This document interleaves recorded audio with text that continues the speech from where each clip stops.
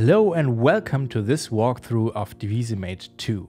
We are so excited to put this new version out into the world. We worked really hard on it and it's available right now with cross-grade and upgrade offers all around. This major update brings a lot of new features that have been requested over time and some amazing things that maybe none of you saw coming. In this video, we want to give you an overview of all the new things that this major update brings, and then there's going to be a number of deeper videos coming up over the next days and weeks, looking into the details of the different features. This is going to be a pretty long video, so here's an overview of all the things we will be talking about. So you can see we have a lot of ground to cover. Let's get started.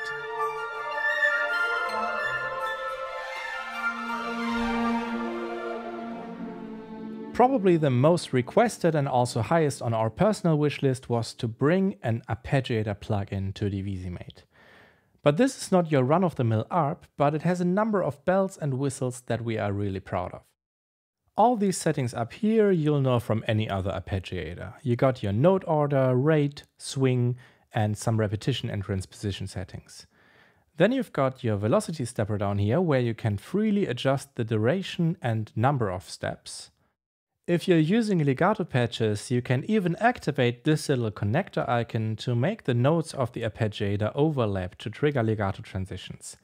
And then you can add negative delay to those notes to compensate the legato delay, so the notes still land on time.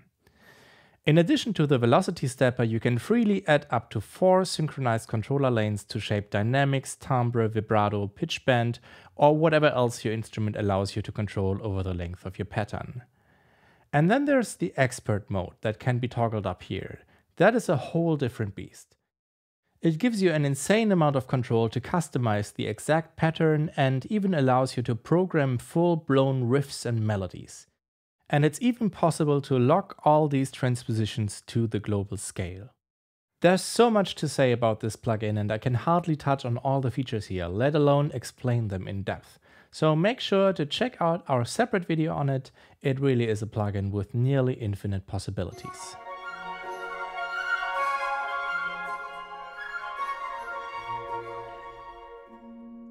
There's another new plugin in Divisimate 2 and that is the Transformer plugin. This one is a bit more technical in nature. It works as a kind of logical processor for notes, controllers and other messages. So on the left side of a line you enter a kind of message with a range of values you want to transform, and on the right side you put in the resulting data type and range that you want. So for example, right now this line here does nothing, as it has CC1 from 0 to 127 on both sides, the same values for input and output. But if I change the upper bound on the output side here to 67, the range of the mod wheel coming in on this part will be compressed. So all the mod wheel data across the full range will now be scaled down, so the highest value it ever goes to will be 67 and the lowest is 0. You could also, for example, turn all the notes that are played into one specific note. So you have a note range on the left and a single note on the right. This is handy when you have a percussion instrument mapped to only a specific key and you want, for example, your snare drum to play a hit every time you play any key. And now let's say I want the piatti to play along on just the loudest notes. Then I start with the same configuration and just go in and turn up the lower bound of the input velocity and make sure to block all the lower velocities.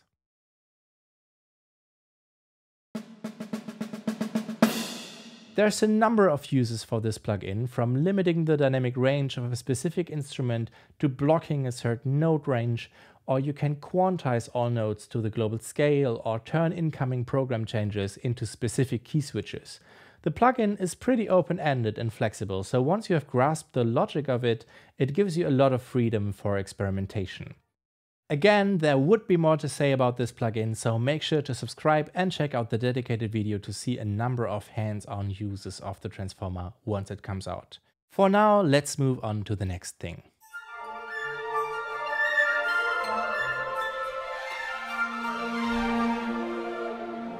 Now those were two new ways to manipulate or expand the musical content for the instruments, but there's also a new feature regarding the amount of instruments you can play at once. Divisimate 2.0 introduces Multitimbral Ports. you can go into the port properties of any port and activate the multi-timbral functionality. This then lets you choose and activate or deactivate different MIDI channels for this port, and as you can see, they get their own row in the matrix. The routings and plugins on these channels are entirely autonomous, so each of these rows is acting like its own port. This way, if you want to include your whole percussion section with 2 harps and all different mallet instruments in your template, you will no longer run out of ports. In theory, this allows you to build orchestrations with up to 512 instruments at once. But keep in mind that the load on your CPU scales with the number of instruments you are recording at once, so each system will have its own limit there. Also, working with multitimbral ports works a bit differently in each DAW, and some have some special needs. So make sure to check out our website for information on your DAW of choice so you don't get any surprises.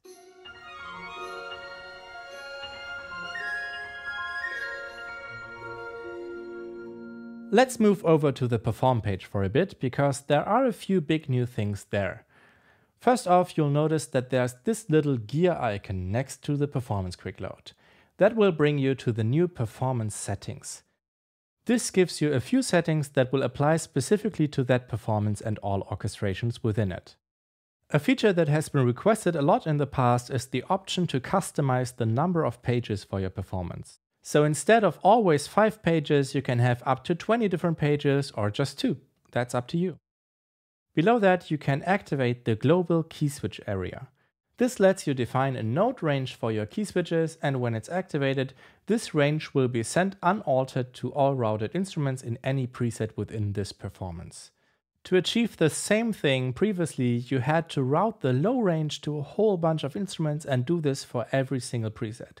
So this saves a lot of time, does not occupy the low range, and it also looks a lot cleaner. In the Humanization tab, you have the opportunity to set different humanization settings for this performance that override the global values chosen in the settings window. So if you got a performance that works best with very specific humanization settings, you can set those here. And then there's the Preset Change tab. This one is exciting. You know how in Divisimate 1 presets could only change when all notes and the sustain pedal were released? Well, that's no longer the only way it can work. In this tab, you can toggle this behavior of waiting for sustain pedal and note releases on and off. And when it's turned off, you can choose from 3 different transition behaviors for instant preset changes. These define what exactly happens when you change a preset while notes are still playing. The retrigger mode is easiest to understand. When you change presets, all notes in the old orchestration are stopped and the new one starts playing immediately, including all the arpeggiators and other timed plugins. The merge mode is similar, with the one exception that if there are common notes between the presets, those are preserved and continue playing without interruption. For example, if you have one preset that has just strings in one voicing and you switch to a preset that has the same voicing with brass on top, the strings just continue playing and the brass join them, just as if you cued them in as a conductor.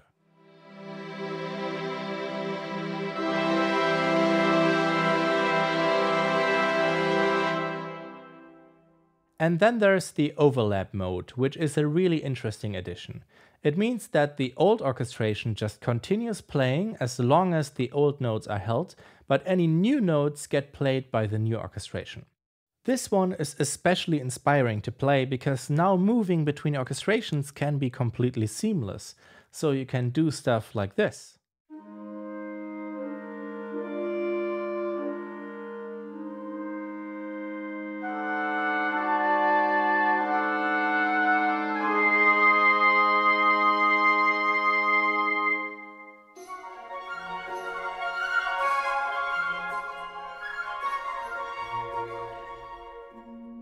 But the original reason we developed these transitions is that they would be extremely powerful in the new multipads.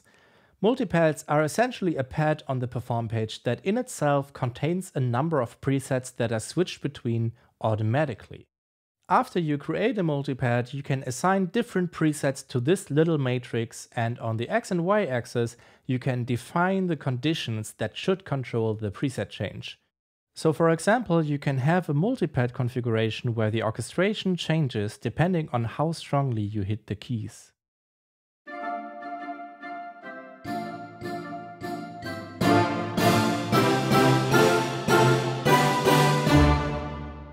Or you can have the automated voicing below the melody change as it gets to a higher register. This is especially useful in a jazz context.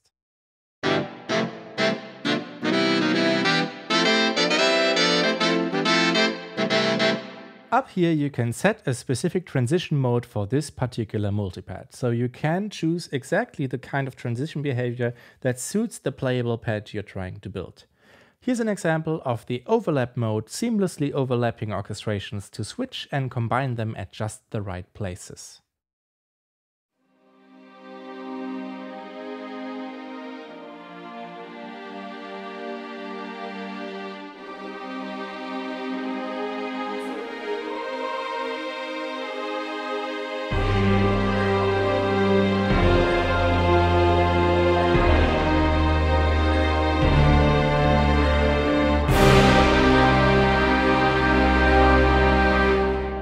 The Multipad editor is a simple but really flexible tool where the real limits are your creativity. You can combine any kinds of presets here and build really bespoke, specialized stuff that essentially results in very versatile, playable patches. We will dive deeper into this feature another time, but for now, let's move on.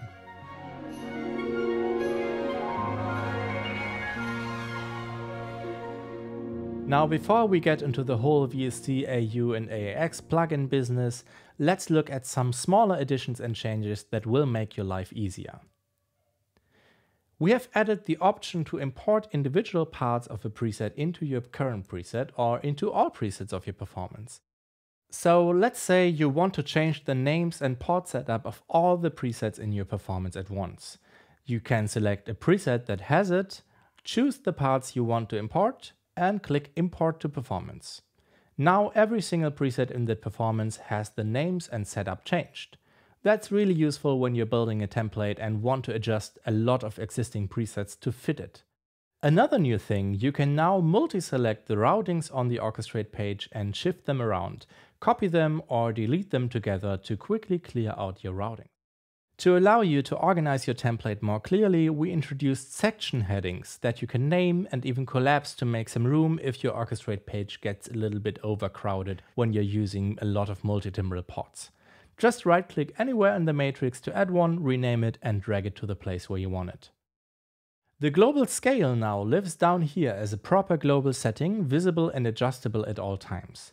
It was previously accessible in the Transposer plugin, but now the Arpeggiator and Transformer plugins also make use of it, so it gets its own place. You can use this lock icon to lock the global scale to its current setting.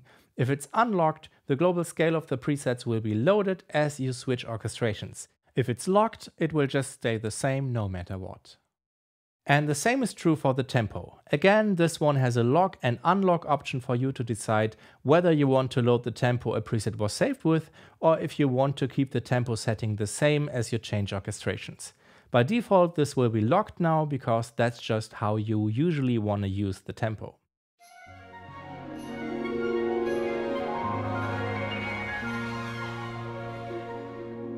Now for a big one. Like Divisimate Micro, Divisimate 2 can run as a plugin in your DAW. You can choose between sticking with a standalone workflow or use the plugin right within your DAW. Both ways have their advantages and you can choose which one you like more. All the perform page settings, assignments and performance data will be synchronized between projects and the standalone version, so you have access to all your orchestrations and layouts everywhere. Only the performance quick load can be different between projects, as you may want to have different sets of orchestrations at hand in different templates.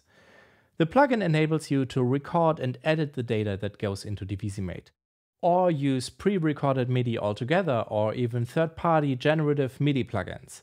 But it goes even further than that. You can use DAW automations to control different parameters in Divisimate. This allows you to record your preset changes as you play them, and play them back with the music that goes with it. That's actually something that people have asked for time and time again, and there was just no other way to make that work than this plugin version.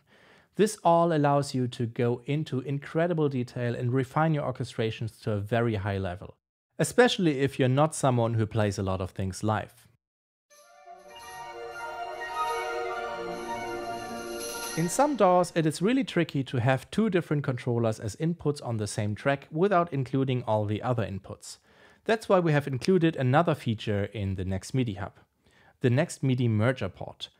When you select input devices in the Nextmidi hub, you can activate the Nextmidi merger port and it will actually create another virtual MIDI port onto which the selected MIDI inputs are combined and mirrored. This way you can merge your breath controller and keyboard into one input to select on your Divisimate 2 track in your DAW. By the way, this is a feature that will be coming to the hub with Divisimate Micro as well, as it's solving a problem that a lot of users were having there too. Alright, that's all the big new things to cover in this video, though there are some more quality of life improvements that you'll find in the changelog. When we released Divisimate in 2019, we quickly started running up this wish list of things we wanted to bring to the app. Some things came from you, our users, some things came from our own needs and wishes as composers. And we did release multiple free updates over the years, some adding really substantial features. Transposer scale lock, performances, and even Divisi-modes. All that stuff actually was never part of version 1.0. We added that later.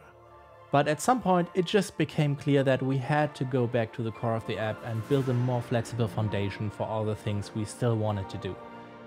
So that's what we did. This version is the result of years of intense development, and it finally has some of the big things we've been dreaming of since the very start. We hope you're as excited about these new features as we are. Divisimate 2 is available right now on our website. Before you check out, log into our user area with your Moonbase account to see your personal upgrade price, and make sure to subscribe to this channel to see the upcoming feature deep dive videos. And that concludes the longest video we ever made. Thank you for watching, and goodbye.